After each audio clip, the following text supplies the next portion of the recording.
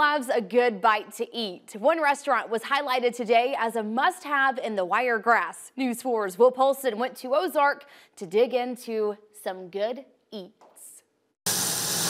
America's Best Restaurants stopped by Our Place Diner in Ozark Wednesday morning. A group traveling the nation looking for the best food vendors. And we just showcase who they are to their community. You know, we tell their story, we taste test dishes, we get to know the staff, get to know the owner, all that good stuff. So we're really big on, we feature those true local spots. Like the spot that, you know, the person that owns it is also like living in your community. Our Place Diner has received several awards highlighting their food over the years.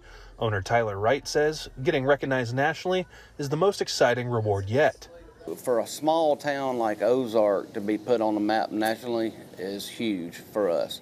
And I think it's even better for our staff and to get the recognition that what we're doing and what they're doing back there and up front is being recognized. Though they have earned awards for other items on the menu, Wright says their staple is burgers.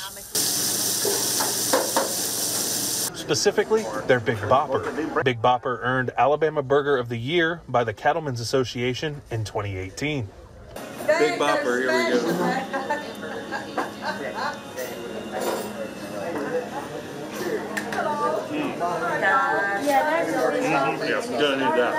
While the food has recognition, Wright says the staff and the people who come in are what makes this place so special. When you come in, you're going to be treated like family, like friends and family. There again, like I told America's Best Restaurant, it's like a local Cheers, just without the alcohol. You know, I mean, it's where people gather to come and socialize and feel welcomed in a nice, clean environment and eat homemade food. In Ozark, Will Polston for your hometown news leader. Looks like a very good place to get a bite to eat, and 17 restaurants in Alabama, including 4 in the Wiregrass, have been highlighted by the America's Best Restaurant team.